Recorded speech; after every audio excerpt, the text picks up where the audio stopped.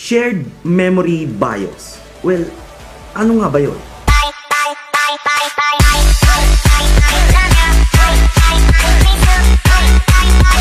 Hey! What's up sa inyo mga caveman? CJ nga pala. At sa channel na to, gumagawa ako ng mga tech-related videos. Let's do this! So, before we start guys, no, shout out muna. So, shout out nga pala kay Skyflames. Sabi ko sana Skyflakes. Shout out kay Skyflames, no? So, sabi niya, thank you boss sa advice. Boss, idol, boss, ano pa itatawag niyo sa akin? Thank you very much sa'yo, Skyflames. Kung sino ka man, Skyflames. So, maraming salamat and maraming salamat sa panonood and sa pag-comment. So, guys, kung gusto nyong ma-shoutout sa next video ko or sa next videos ko, basically, comment lang kayo sa comment section ng kahit anong video ko. Comment kayo ng kahit ano, wag lang below the belt. And kung gusto nyo magtanong kayo ng random questions doon. And please, also include the hashtag Cavemann pa-shoutout. So, without any further ado, eto na. Ang video na ito ay sinuggest. Well, actually, hindi niya ito sinuggest eh. Itong video na to ay tinanong ng isa nating na shoutout nung nakaraan, no? Kung maaalala nyo, si Facebook Random Videos. So, nagtanong kasi siya guys, no? Nagtanong siya, paano daw ba gamitin ang shared memory feature ng BIOS nyo? So, dahil dun sa tanong niya na yon or dahil dun sa comment niya na yon, na-realize ko na maganda itong gawan ng isang dedicated video, which is eto na nga yun. So guys, well, ayun na nga. So, shared memory, ito ay isang feature. Feature? So, shared memory guys, ito ay isang feature sa motherboard nyo na kung saan maaari kang mag-allocate or maglagay ng RAM capacity papunta sa CPU nyo. Okay, so guys, ganito yan, no? Bago kayo malito dyan.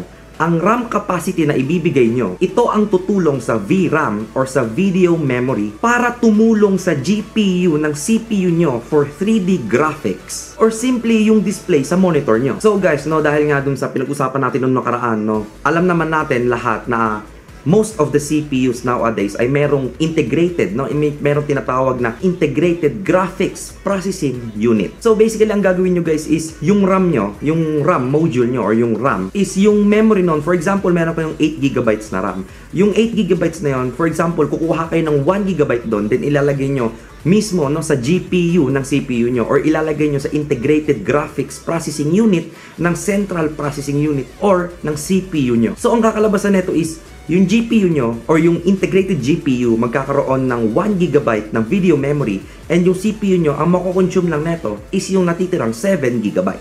So, basically, parang hahatiin nyo lang or magtatanggal lang kayo ng small portion sa memory nyo or doon sa RAM, no, papunta doon sa video memory, doon sa integrated GPU and yung matitira is gagamitin ng CPU nyo. So guys, maaari nyo i-configure ang shared memory sa BIOS settings nyo. Pero guys, no, bago tayo pumunta doon sa tutorial, first, bibigyan ko muna kayo ng tips and warnings para dito. Tip ko sa inyo guys is hanggat maaari, huwag kayong gagamit ng shared memory. Hindi naman sa pinoprohibit, no, or tinatanggalan ko kayo ng kalayaan para gumamit neto. Pero guys, kasi napapabagal neto ang performance ng computer nyo. Kasi katulad nga ng sinabi ko kanina, instead of 8GB of memory, magiging 7GB na lang ito. Kung mag-allocate kayo ng 1GB papunta doon sa integrated graphics ng CPU nyo. So the best solution guys na marirecommend ko sa inyo is try nyong bumili or try nyong mag-invest ng dedicated video card para dito. And warning guys, para sa paggamit ng shared memory is, alamin nyo muna ang total memory or RAM ng computer nyo